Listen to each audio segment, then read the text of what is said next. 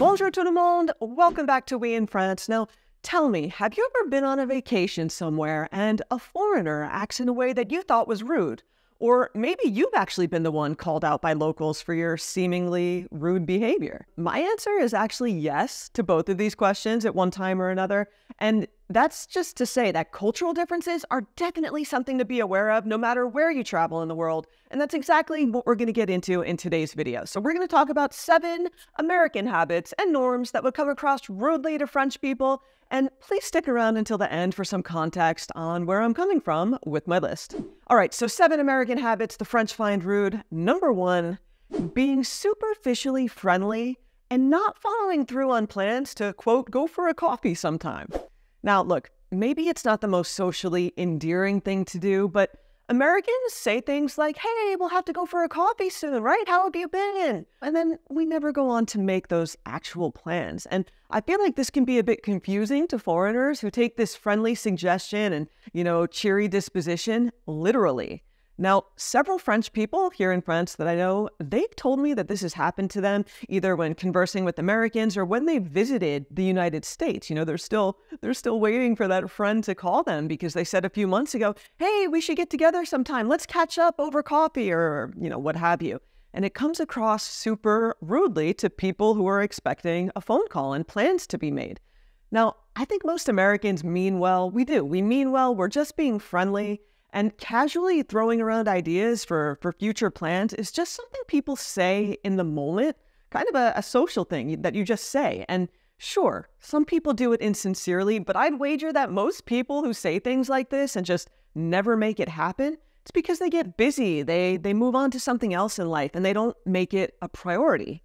But the French person will take it literally, because in French culture, if you say something like that, hey, we should get together for coffee, you're going to suggest a date. You mean it, and it's not something you just leave up in the air. So my tip is just, if you're a foreigner dealing with Americans, if you've met someone who says something like this and you want to really get together, take the lead. You be the one to open up that contact, to set the concrete plans, and that way you're not left wondering and it's not going to fall through the cracks. All right, number 2, asking silly questions that only reinforce negative stereotypes. It's one thing to be genuinely curious about another culture and ask respectful questions, but it's another thing entirely to say things like, oh, I heard the French eat snails and frogs. How can you eat something so disgusting? Or, are you sure you're French? You're fat.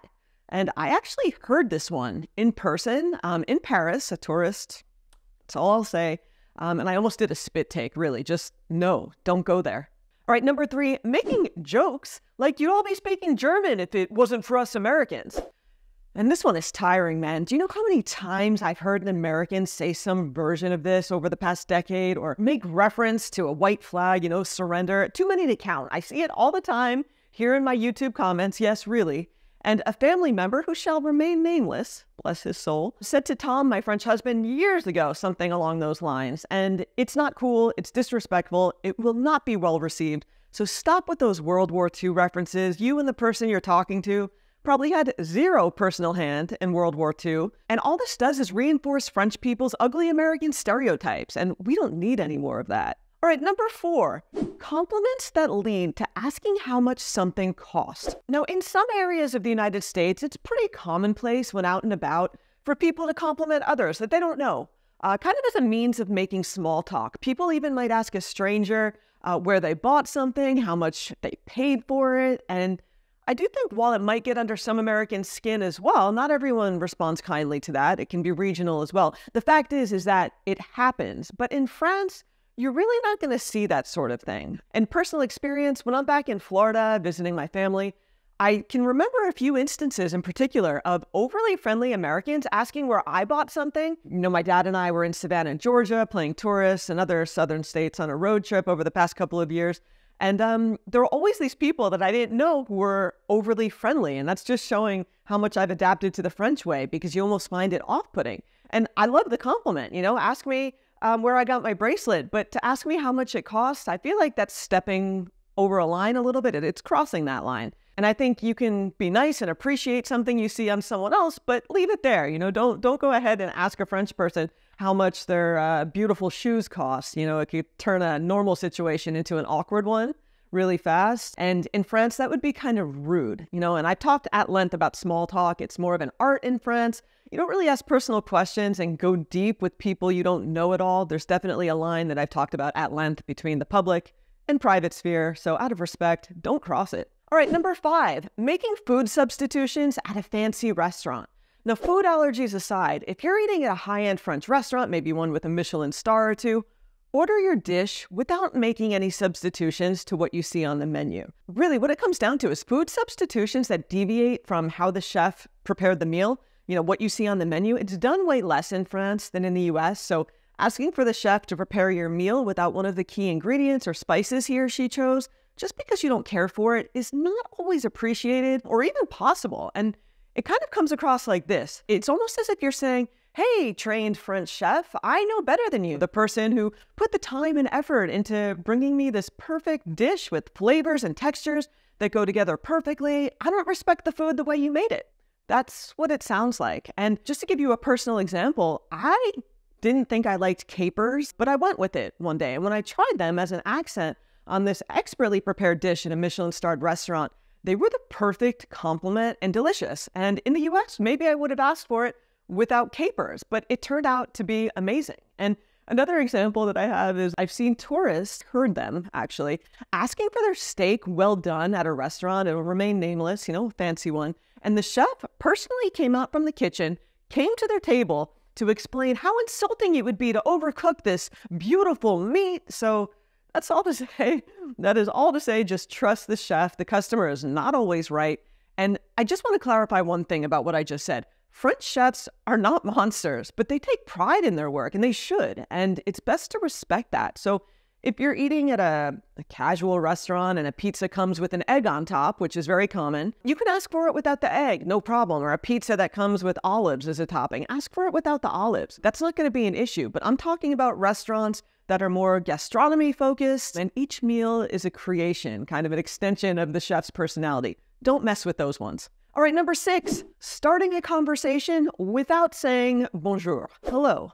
And this one's always going to get you in hot water. Yes, even as a tourist, always, always, always say bonjour in France when approaching anyone for anything, no matter how small. So you're going to want to say, excuse me and bonjour definitely before you ask for directions, before you ask someone a question, whether you know them or not. And I've talked about this at length, so I'm not going to rehash it here, but I did a video that I'll put up in the corner somewhere all about saying bonjour in France. So if you're coming here, definitely check that video out. All right, next 7, taking photos of things without asking. Now, in busy touristy areas, out in public, it is only normal to take photos of things you see, things that interest you, tourist attractions, whatever, including people.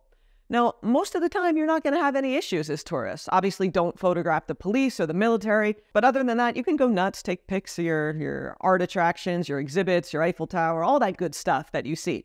But, yes, there's a but. But if you're in a less crowded area on the street, if you're in a store, if you're on private property, even if you're at a public market, right? Even in public, if you want to take a photo of a person or something they're selling, the polite thing to do is to ask first. And this isn't always the case in the US, so this is an important one. Especially if the photo is going to be used or shared commercially, it goes beyond being polite. It's actually the law. So you want to read up on the droit à l'image in France. If you're a tourist, you're not going to get arrested or anything like that. But I've been lately scolded for taking a photo of a vendor's paella, actually, like the fish and rice meal, like in a big pot at a public market, in public with people everywhere. I've gone to take a picture of it and I've been scolded. So in France, be aware of the public's right to privacy, act accordingly, be polite, and ask first before you take a picture of someone or their things. Okay, and now for some very important context. I try to keep my intro short, but I want to say a few things. Cultural habits, they're not inherently good or bad, but when we look at them through the lens of our own culture, our own life experiences, I feel like we can perceive them to be good or bad or polite or rude or weird, but they're just differences. And I always come back to that. I think it's really important not to place judgment on these differences, especially if we're living somewhere and we're a guest. We can learn, we can adapt and do everything that's necessary to be a good guest in another country and then build on that. I also think it's important that no one tries to be rude. I mean, sure, we could all have a bad day. I've had them. But Americans doing the things I just talked about in France, they're not deliberate efforts to be disrespectful. In a lot of cases, people don't know better. So that's what I try to do on my channel and provide knowledge for people. It's kind of like French people who come to visit the US who don't tip at a restaurant. They don't know what the American tipping norms are, and it comes across rudely if you stiff the waiter. But yeah, that's just an example of the reverse. I'll have more on the reverse video of what French people do that Americans find rude, just to be balanced and all. I'll do it soon for you. It also goes without saying that not every American engages in the behavior I just talked about, and not every French person is going to find these things rude. I just want to be clear about that. But just to sum up, I think education on cultural norms goes a long way. I think it's super interesting to talk about, and it absolutely affects how we're perceived abroad, in France or elsewhere. So if we can do our part by learning what we can ahead of time and then just being aware of our own biases, our own habits, and what we bring to a situation, it's only going to be a good thing because it's going to help us to have better interactions with the French. So now I want to throw it over to you. Tell me, what normal American habits would you add to my list of what the French have found rude or what they might find rude, either personal experience or just your thoughts on the matter? And for even more tips to help you be even more prepared for your trip to France, I do have an ebook that you'll want to check out. It's titled 75 Beginner France Travel Tips for a Standout Trip. It's just a few bucks. And with that, I'm going to leave it right there. I'll see you next time, right back here on We in France. Happy holidays to you and your loved ones. Salut!